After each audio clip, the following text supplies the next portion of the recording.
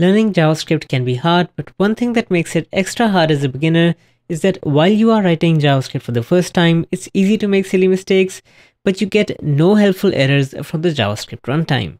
Consider the very simple example of the built-in JavaScript parse float function. This function takes an input string, and if that number can be passed into a floating point, that is the number value that it returns. And of course, it works perfectly fine with this particular string. Now this function is really designed to be used with strings, and you shouldn't be allowed to pass in a number.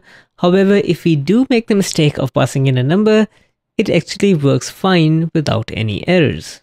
Now you might think that this is perfectly fine, and I don't necessarily disagree with you, except for the fact that this is a completely useless function call because there is no need for parse float in this particular case, and I'd rather get an error and not have just code lying around for funsies within my code base. But there is a thing that is worse than useless code, and that is invalid code. Now since we haven't looked at arrays yet, here is a very simple example where we have an array that contains two numbers. Arrays are sort of the lists of JavaScript, and you might think that if you want to join two arrays, you could just use the plus operator. So if you have an array containing 24 and an array containing 48, if you combine them, hopefully you should get an array that contains 24 and 48. However, if we were to run this code, instead of getting a valid result or an error, we get this strange stringed concatenation of the values of the different arrays. This is where adding TypeScript to your project, even if purely for the purposes of linting, can greatly improve your developer experience. It's like a professional developer looking through your code and pointing out silly mistakes. TypeScript is available from npm, and to get started, we are going to first have to initialize our project for npm by running npm init and passing in the flag -y to just accept all of the defaults.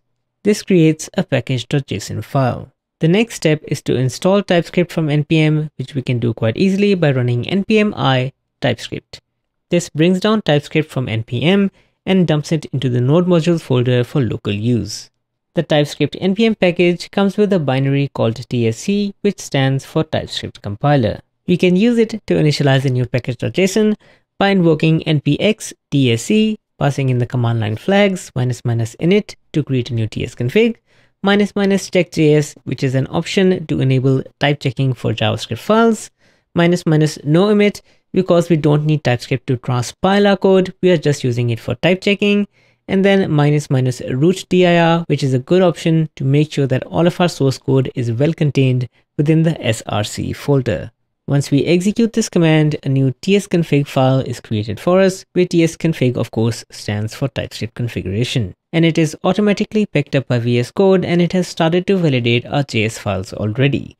We can see the two errors that are showing up, which are obviously silly mistakes. Either they are useless or downright dangerous.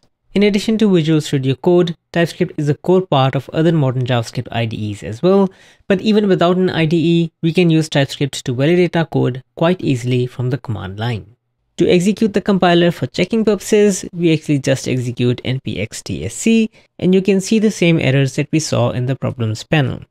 Now, of course, if you are going to be running this command again and again, it's a good idea to jump into our package.json, add a new nicely named script target, for example build, and then use that to invoke tsc. This way we can use a feature of npm called npm run scripts to execute tsc. So for this build script, we would run npm run build. Organizing your scripts within package.json is a good practice to follow to help others discover how you expect them to use your project.